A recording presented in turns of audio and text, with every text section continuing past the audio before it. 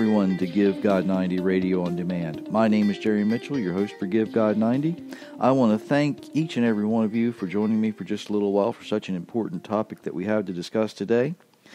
First, though, I want to say thank you to all the new folks. If you're new to Give God 90 and you haven't done so yet, you can join the ever-growing amount of people who download the Give God 90 app and take control of these podcasts by, being notified. You can go back and you can actually listen to the archives. You can download them. You can do all kinds of things. You actually can choose when you're notified when these podcasts are released or when they're live, all that good stuff, just by taking less than a minute to download an absolutely free app for your convenience. And it's for your Apple, Android device, doesn't matter. It's all there. It's available for you, and I hope you do so. There's a lot of people that use that and really enjoy it, really like it. The topic today, I was actually going to address this with Myra that when we do the live podcast and the live Facebook feed on Thursdays, but I decided once I got into it, I needed to spend more time with this and go into a little more detail, a little more depth, because it is so important, and I'd like to have a little more leeway on the live things to keep it a little lighter. This is. I'm going to be honest with you. This is kind of a heavy topic. Okay, this is not fun to talk about, but we need to really have this discussion in the United States today. Excuse me, and possibly worldwide, because we have such a drastic change in the culture, let's put it that way, where some things are being more accepted today as normal, and that's just not a good thing, all right? When we think about suicide, we often want to separate that, okay, from what many people would consider an accidental drug overdose.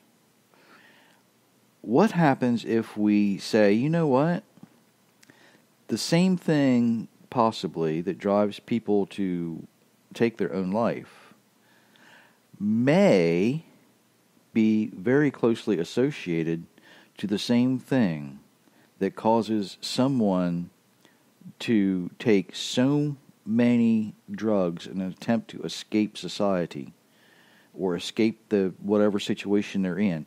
Those things may be so closely related that we should probably treat them the same.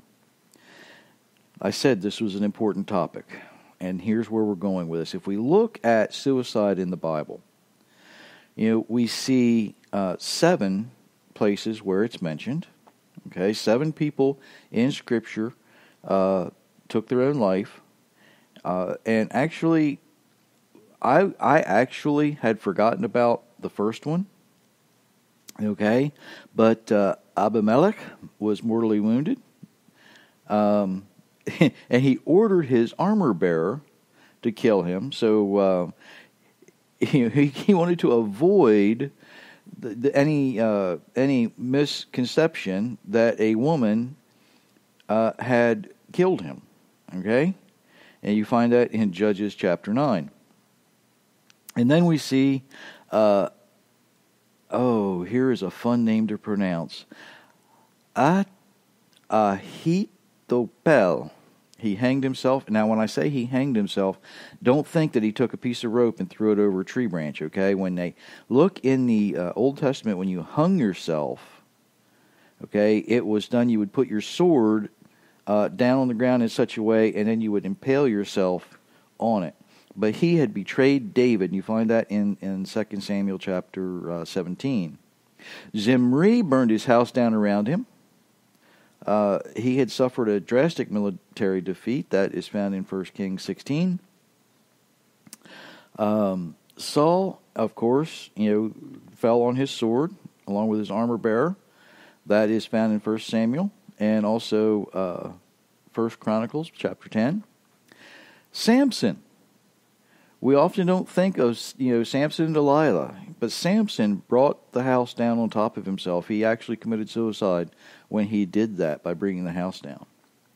And then, of course, we see Judas again, a disciple of Yeshua Jesus, and he hanged himself the same way that Saul did, the same way that the fellow in 2 Samuel, however you want to pronounce that. And that is a name that is tough no matter what language you speak. But there are the 7 places in the Bible where people commit suicide. Now, a lot of times people want to say, well, the Bible speaks out against suicide. But it doesn't speak out against it here. It simply says it happened. But here's the thing.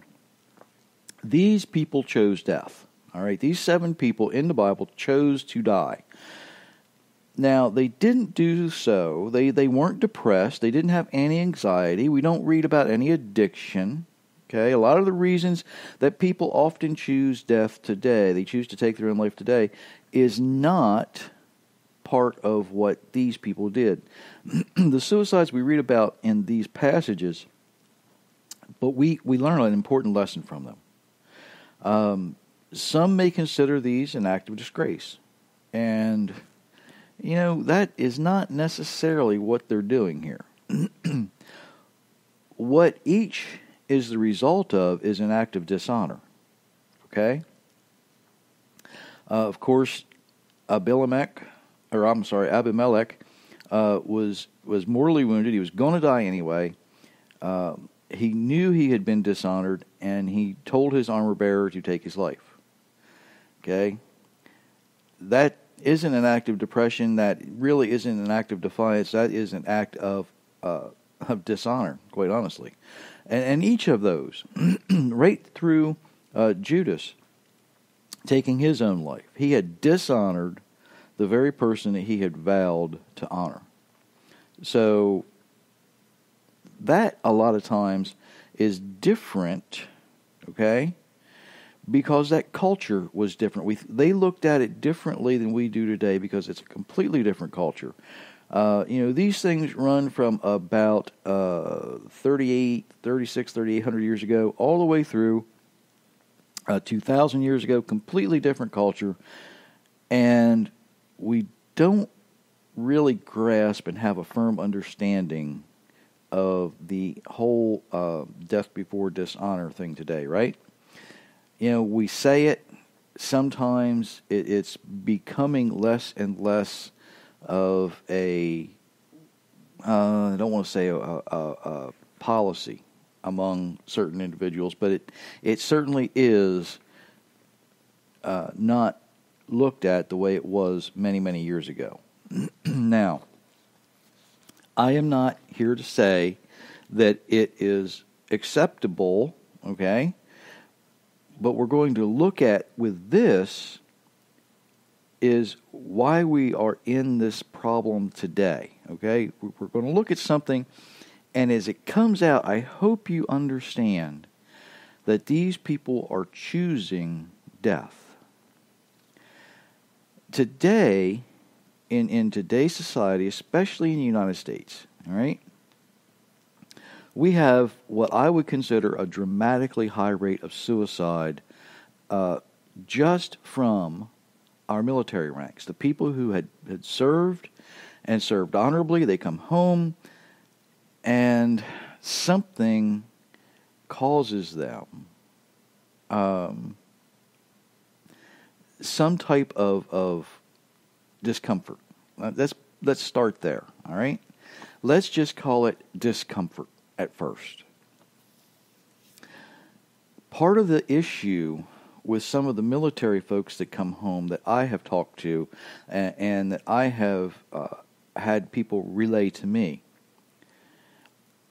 really come from this idea or this concept that they would go serve.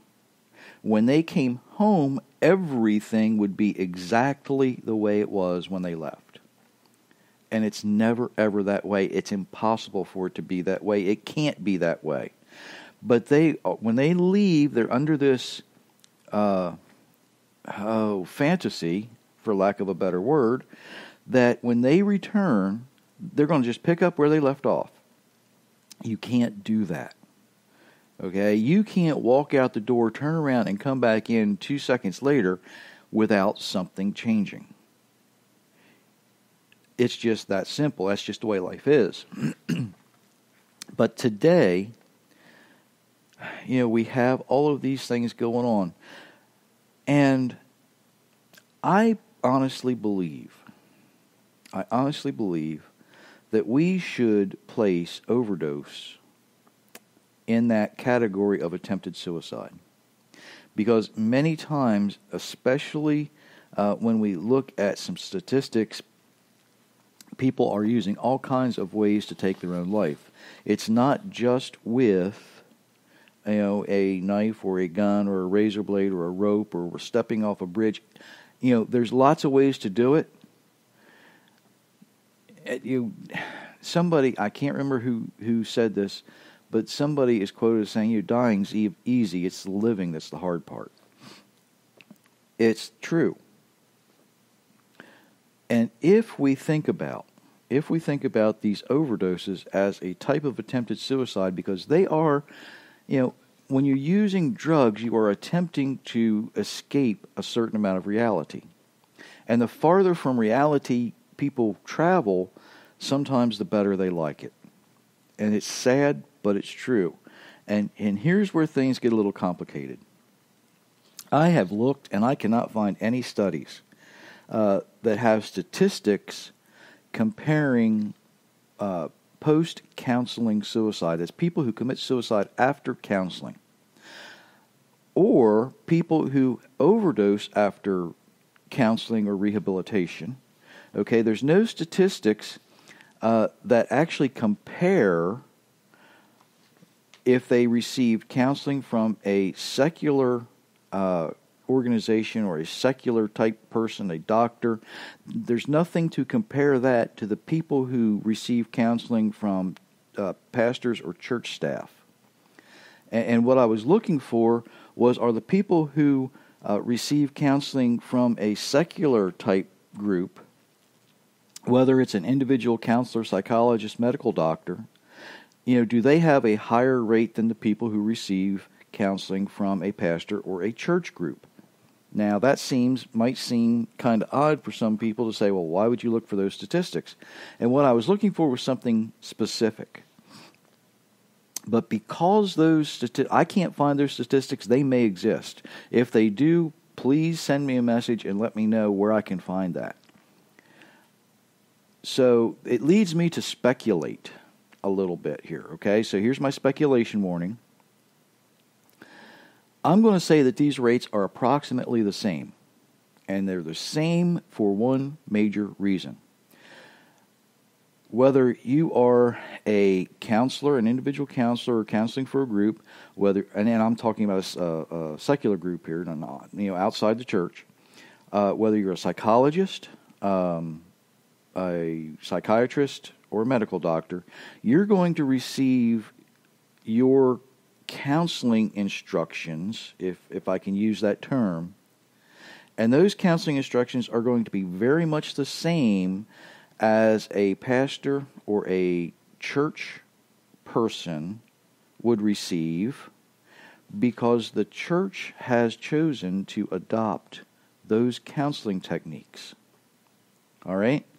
The church has adopted these counseling techniques, but people have this misconception that because it comes from a church, then it must have a deeper spiritual background, and it doesn't. I've talked to several pastors. I know several pastors, and all of their counseling, even though it may have been taught to them in a seminary-type study or a continuing education type study for the church, the background for all of those still comes from the same resources as the people who are getting background and counseling training from the secular sources. Now, if that sounds confusing, let me make this easy for you. Pastors are being taught the same thing when they go to school as everybody else.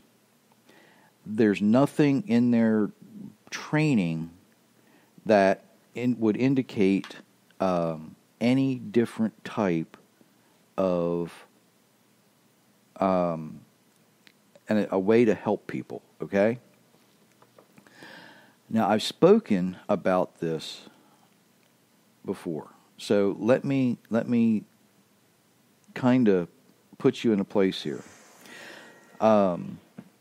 Because the church has really failed to get a genuine understanding of how unholy spirits affect people today.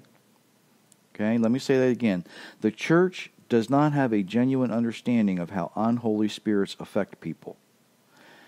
I've talked about this at length. I'm going to again when I do the next podcast next week. But for today, I want to stick basically with what we're going with. You know, we hear from the church folks all the time, well, all you need is Jesus. You know, that we hear that. We hear, oh, you just need to follow the Holy Spirit. Well-meaning, well-intentioned, yes.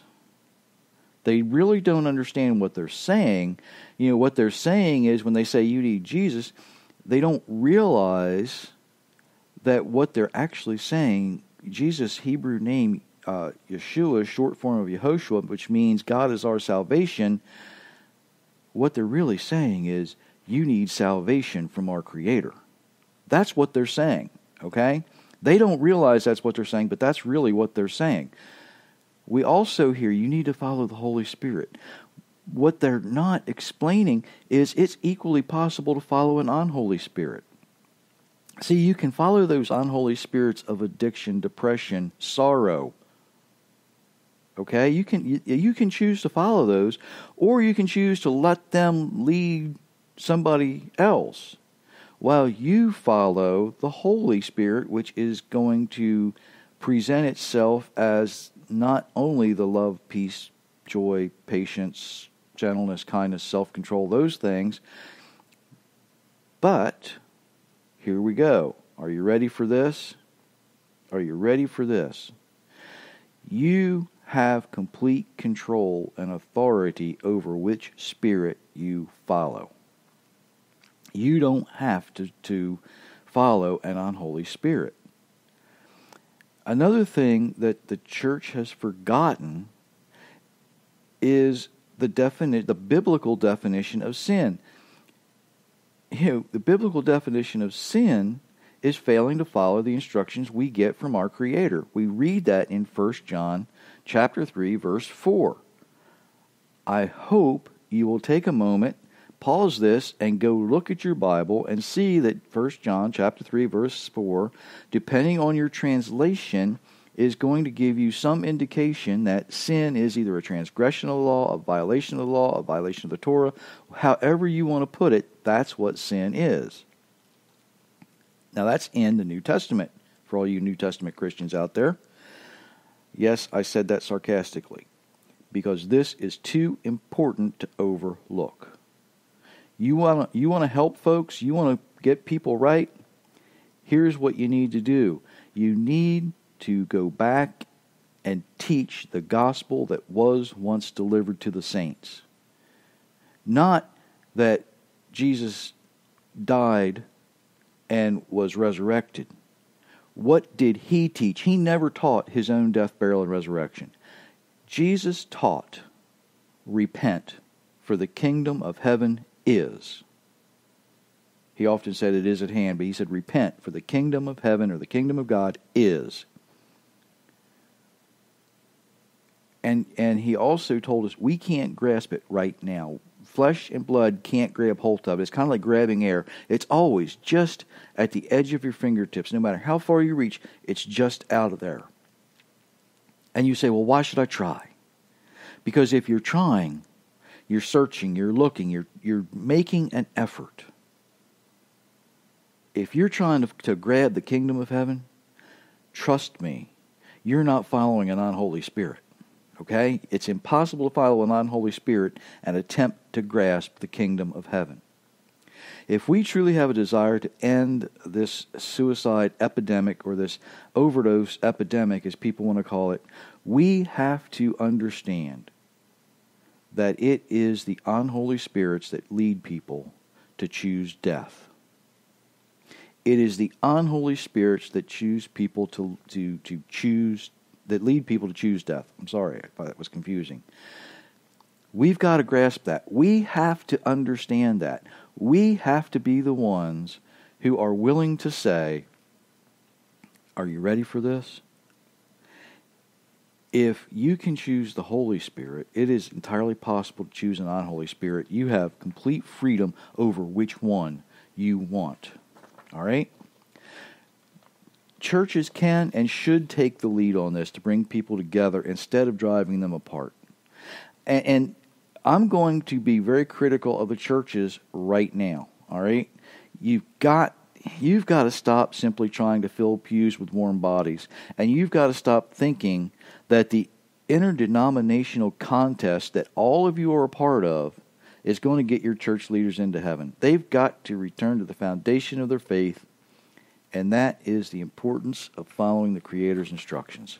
Plain and simple, folks. If you're not following your Creator's instructions, you're going the wrong way. From Eve through Moses, right down to each and every one of us alive today. We're given his instructions. We're told that to follow them. And if we follow them, we're going to have abundant life. Remember Deuteronomy 30:19. It says, I call heaven and earth to record this day against you that I have set before you life and death, blessings and curses. Therefore choose life, that both you and your offspring may live.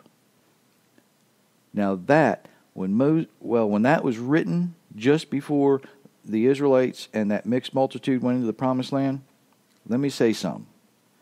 That was a long time ago. And it said you need to choose life not just for yourself, but for those who come after you. How about John 10:10? Yeshua said, the thief doesn't come unless he's going to steal. He's going to kill. He's going to destroy. Salvation comes that you might live and have abundant life. A life filled with the blessings that the Almighty wants to give to you. Now I'm going to go into that a little more in depth next time. But for right now, I want to ask you, if you're hearing this, okay? If you're hearing this, you have probably an internet connection. Unless someone has downloaded it and they want you to hear what I'm saying. It's possible to turn your life around. If you're one of those who are hurting, depressed, think you're helpless, think that life is just miserable, you know what? You're not alone. Everybody, and I mean everybody, no matter how rich they are, no matter how poor they are, it doesn't matter how good looking they are, it doesn't matter how healthy they are, everybody has hurts, habits, and hang-ups that they need to change. Everybody. There is not one person who has ever lived who doesn't need to receive what their Creator chooses to give them. And that is life. You have the ability and the authority to choose life. You can speak life. You don't have to speak death. You are the only you that there ever was. Of all the billions of people who lived before us on this earth, of everybody who's alive now, and of everyone who ever will be, you're the only you there is. You are you, and you have something to offer the people around you. Let me say that again. You are you, and you have something to offer the people around you. You don't have to think that life is so miserable, so downplayed, that you should choose death. That is no way. That is absolutely no way to consider life. Let me ask you this. As I go through this series, and I'm going to do these on Monday afternoons, Monday evenings, depending on where you live. if there's something that you are so discouraged about, so despaired about, is it so important that you take your life today? Is it so important that you end everything tomorrow? Can it wait? Or do you think it might be able to get better? If you have an internet connection, if the person who shared this with you happens to have an internet connection, go to givegod90.com. There is a plan there laid out, and it's not goal-oriented. I don't promise you're going to be rich in 90 days. I don't promise you're going to be clean from an addiction in 10 days. I don't promise that you're going to turn things around tomorrow. Could happen? Absolutely. The only thing it promises is that your life will improve. It doesn't matter how it doesn't matter if you're one of those who recognize your hurts, habits, and hang-ups, or if you think everything is just coming up roses. If you start following the Give God 90 plan, it will improve your life. You can't help it, because what it does is it very slowly turns you around. It causes you to follow that path of repentance. Chances are you didn't get where you are overnight. It took you a while to get to the point where you recognize what you need, that you need something. This works you out of it. It gives you the opportunity to take control and do some things to turn yourself around. I had one person tell me that they thought they had it all together until they started doing this. And then they realized how far down they had gotten themselves. Had another person tell me, and I have to be careful how I say this, but they said, I was happy. I was content where I was. And I thought, well, this can't hurt. I'm going to try it. And he said, now I realize what it is to wake up in the morning looking forward to the day, looking forward to going to work, instead of dreading it. That's an improvement, folks. That's just an improvement. If you're one of these folks that need help, maybe you're somebody you've gotten, maybe it's just a diagnosis from the doctor has got you a little down. Maybe you might be somebody who is going through some financial difficulty. It doesn't matter. It doesn't matter. If you have the opportunity to take control of your life, this will help you. You can't help but improve your life, and in turn improve the lives of the people you're close to. And all it is some simple ways and some easy suggestions, easy changes to make that get you back in the path of following your Creator's instructions. Folks, I am going to, next time, really dig into these unholy spirits again and why people choose to follow them. We're going to have this discussion because it's so important today. Until then, I want you to really grasp this question and wrestle with it. Should we treat overdoses? We call them accidental overdoses sometimes. But shouldn't we treat them for exactly what they are? Shouldn't we treat them as attempted suicide? And really understand why these people want to do that, why they're choosing death. What are they following that has them so discouraged? What are they allowing themselves to feel when they go down that path? We've got to get a grasp on this. The church should take the lead on this. Folks, I hope you pass this along to your pastors because, yes, I am critical of churches, but it's not too late yet. They can learn how to do this. It's not rocket science. It's Scripture. It's all laid out in the Bible how we deal with this. And like I said, if you're one of those folks who are hurting, maybe you're thinking about something you probably will regret later, it's not that drastic. You know what? Try give God 90. If you still want to do what you're thinking about doing after you get through, you know what? Maybe you should call me before you do, but we'll have that conversation then. Till then, till next time, I hope you have an abundantly blessed week, and I really hope you choose life.